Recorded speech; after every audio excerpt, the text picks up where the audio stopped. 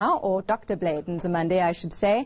Doctor, thank you for your time. This acronym is not the easiest to say, NIS, but this is behind those PhD scholarship programs. Tell us more. Yes, thanks, Erin, and thanks actually for covering this matter, because it's one of the important issues that I do not think they get the required attention. The NIHSS is a program that I established in 2013 after I had done some research showing that, just like it's happening in the rest of the world, there is a decline in the study of humanities and social sciences as societies and countries focus on the more science, technology, engineering and mathematics subjects. And then I was of the view, and the research was telling me, yes, we must emphasize on the science subjects, natural sciences, but we can't allow humanities and social sciences to go down, even worse for a country like South Africa, given our own history and our own challenges. So I established this institute then with a particular focus to strengthen research into social sciences and humanities, and also to actually provide and support doctoral graduates in particular, so that we are able to produce humanities and social sciences at the highest possible level. Of course, for me now, as Minister for Higher Education, Science and Technology, this works well, because also I have the National Research Foundation, which actually funds generally your postgraduate studies from honors to masters to PhDs in all fields, including both humanities and also your STEM sciences. And really what is at the heart of this is that if South Africa is to develop economically and be one of the countries to be counted in the world, we do need doctoral degrees in thousands and thousands, because usually there it means you are investing more into research and development, which means also you are laying a better basis for innovation. And it also means that you are actually likely to have even your universities and colleges with adequately educated people actually to be able to train others. So it's very important, and I'm very proud of the achievements, by the way, of the NIHSS. We established it in 2013, but already by this year it has actually realized the graduation of its number 200 doctoral graduate in humanities and social sciences. And also one of the tasks, by the way, they've given themselves, which is a very important one. Under apartheid, you may be aware, Erin, there were lots of books, manuscripts, theses and so on, poems and everything that was banned, never saw the light of day. Some of them till today. And we have given them the task to say, all those things that were banned under apartheid, please make sure that they are republished, because they are a very important part of our history, so that we know who we are and where we come from. So there's an archival bent to this as well. Absolutely. Yeah. You have got it right. In fact, that's the right description, you know, because that is very important, because as it is often said, a nation that does not understand its past has no future. And where does the sort of first language, mother tongue publication of PhDs and academic work fit into the plans of the higher education department? Because that's something that's also come up as quite an important focus area in South African academia.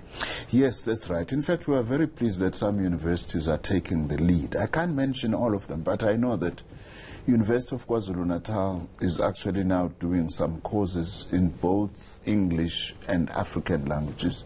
We also have got now a first PhD written in Setswana. That's something that is very important. A few years ago, around 2014, 2015, I appointed a team, a task team, a ministerial task team, to actually investigate how to strengthen the use of African languages as languages of science, languages of academia, languages of business, and languages of scholarship. And they have now recommended to me, and we've started now implementing and creating a policy framework to actually encourage the use of African languages. Not only just the use, but to develop them to actually become languages of science, like it happened with Afrikaans, by the way, over the last 100 years, which was just a language that was just broken Dutch in the kitchens. Now it has become a language of science. I am very committed, and we have a policy as the department to actually strengthen the languages, including publishing, because that's another problem. You know, we have to increase opportunities to publish in African languages, because that space of publishing has been narrowing, unfortunately, and we need to reopen it again.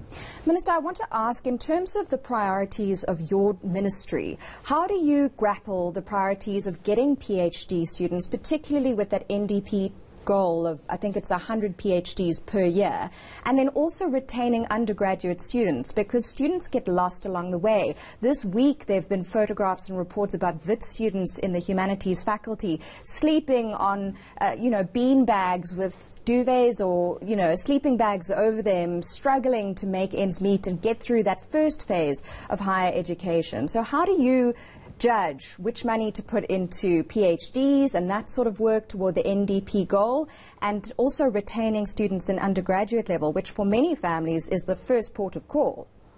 Yes, that's a very important question, because we need to strike the right balance. As you are possibly aware, the National Student Financial Aid Scheme now, next year, is going into this third year with a new bursary scheme, which is funding much bigger numbers of students, because we have increased the criteria for being supported, and that's very important. With the Fees Must Fall struggles, one of its biggest achievements was actually to increase funding at undergraduate level. But the unintended consequences is that some of the funds, for instance, that I had put aside for postgraduate studies had to be absorbed into undergraduate studies. And that is what I'm working at now, to actually correct, to say, yes, we must strengthen support at undergraduate, but we also have to increase at postgraduate level within the same pot that we have, because we don't have limitless amounts of money. In fact, one thing that the NISSS has contributed is that without creating that and setting aside money from the National Skills Fund, we wouldn't be having these 200 doctoral graduates that we are having now. So the balance is very important. In fact, what is also likely to happen is that as we increase the number of undergraduates that we are supporting, there is going to be more pressure to get them through to PhD. Through to PhDs, especially those who would like to. And we are encouraging them, to say, don't just stop with your degree. If you have got an edge and a commitment to actually be able to move up, please do take up your honors and masters and doctoral studies, because we do need to increase that. We even need it, by the way, in terms of expanding our university system. You can't expand the university system unless you have the academics. And we'll only have the academics if you sponsor your doctoral graduates. Minister, we're short on time, so just one last quick question, and that is, do you think that you're especially sympathetic to this program for the humanities and social sciences, because you yourself, of course, have studied sociology so in depth? Well, firstly, what I would like to say is that I'm sympathetic to doctoral degrees in whatever across the area. Board. Across the board, and that's important, as I've said, for our country. Personally, myself, being a PhD holder, I know what a PhD can do. But of course, I am particularly interested as a humanities and social sciences person in that as well, because humanities and social sciences are very important to assist us as a country to grapple with the many socio-economic challenges that we are actually facing, by making sure that we are able to analyze those, so that we are able to actually come with better answers, so that we create a South Africa that we want, which has got a better life for all.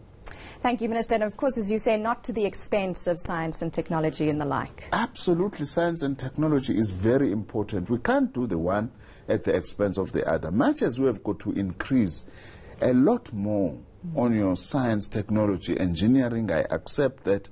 But we can't do that then by simply then just allowing a huge decline in the teaching of humanities. In fact, a combination of the two creatively is what we need in our country, in the right numbers that are required. Dr. Blade Nzimande there giving a strong call to reach all the way to PhD level and talking about some of the funding efforts of his department. Minister, thank you for your time.